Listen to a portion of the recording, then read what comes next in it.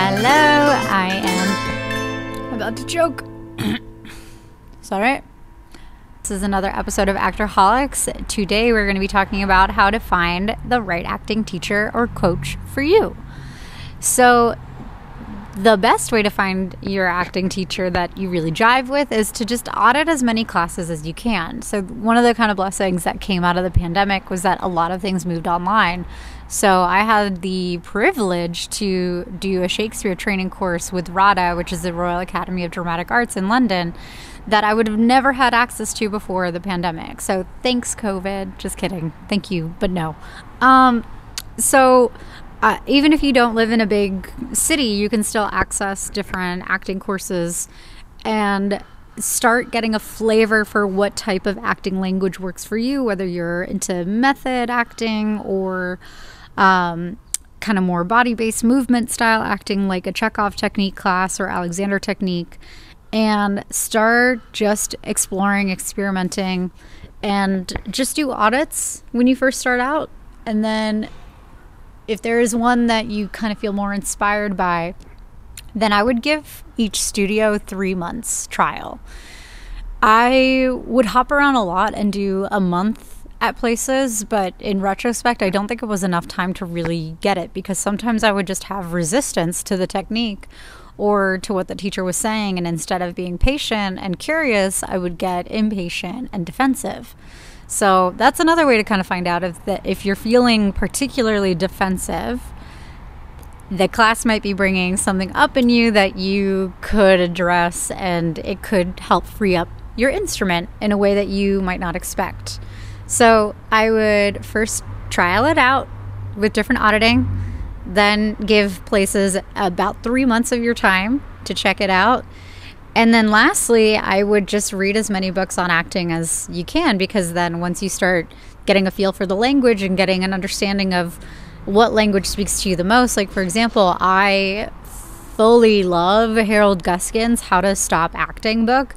It just fits my own philosophy with acting and my own kind of philosophy and in how to approach things as an artist. And so that really speaks to me. So I found a teacher who studied with him, Robert Colts. So, that would be kind of the trajectory. And then once you find a place that you really like and you like the language of the acting method itself, stick with it for like a year. Like, give it a full year of your time. And if you're with a teacher that you don't particularly like, but you like the type of training, then just switch classes.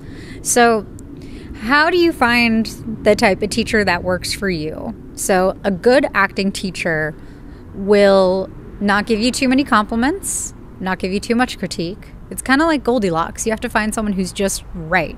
Because I've been in classes where it was only compliments and everybody's giving themselves a big pat on the back and everybody's taking a big long smoke break in between every single scene, and it's just too luxuriating and too, at least for me, everything works different for other people. But for me, I feel like it has to be like just right in the middle. Like, everybody's having a good time, but we're also here to work. That there's critique, but it's not psychological critique. So that's something that happens way too often in LA, especially. I don't know about elsewhere, but even between friends, let alone like in an acting class with that sort of power dynamic of like, I am the teacher and you are the pupil. People get into these psychological analysis-based conversation where it's like, I feel like you're only reacting like that because you have a problem with your mom or whatever. And it's just like, bitch, we ain't in therapy, okay? Like, this is an acting class. You're not qualified. So I once had a teacher who I was working with that it was my second month in, and I thought, am I just feeling resistance or not? And I'm doing a mother-daughter scene, and this place does only substitution. So substitution is where you take a real person in your life and you place it on your scene partner to get a real response, a real emotional response from, because you're dealing with something here. And I didn't really like the technique that much because I feel like the scene goes out the window and you're just dealing with your own problems outside of class, outside of the scene. And so, you know, maybe he could feel that I wasn't really doing the exercise because I didn't really like it. So he stopped the scene really abruptly, and he said, "What doesn't your mother love about you? What does your mother not love you for?"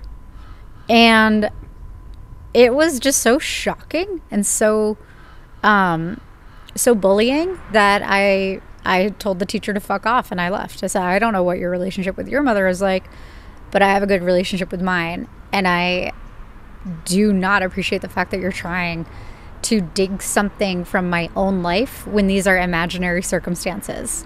So was I defensive? Maybe there was other things. Maybe there was a hard truth that I wasn't ready to face yet, or whatever. However, it is not the job of an acting teacher to try to heal your family trauma.